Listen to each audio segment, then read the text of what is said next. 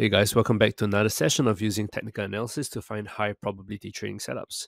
Today we're looking at Aussie dollar. The reason why we're looking at Aussie dollar is because of this movement here.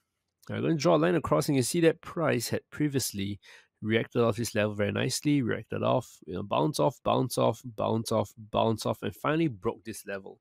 So it's what we call overlap support, which is now a resistance, right? Now that it's broke this level, it has also broken this kind of a little bit of a ascending support line over here. So you see a little bit bearish momentum there.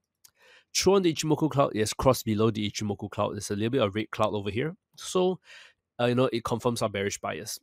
What we look to do is we look to sell on strength. So this will be our sell entry. In terms of how low it can go, right, we don't want to be too ambitious, right? I can see the next big support over here, but playing it down to here will be enough, right? This will be the next take profit, right? Because there isn't any key support anywhere else, right? So a safer bet is just to play it to the next key support over here, okay?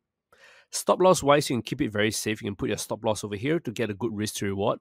But for those of you who are a little, so this is stop loss. Well, for those of you who are a little bit more risk taking, you can put a stop loss even over here. But we'll put it here because we're a little bit more conservative, right? And looking to play the move down from here all the way down to our take profit. Okay. Really simple setup today, playing the bearish breakout of the overlap, bearish breakout of the ascending support terms resistance, bearish momentum of the Ichimoku cloud, sell on strength to play the reversal all the way down to 0.6743. All right, that's it for me, guys. Remember to stay safe, trade safe, and I'll catch you guys again next week for more high probability trading setups.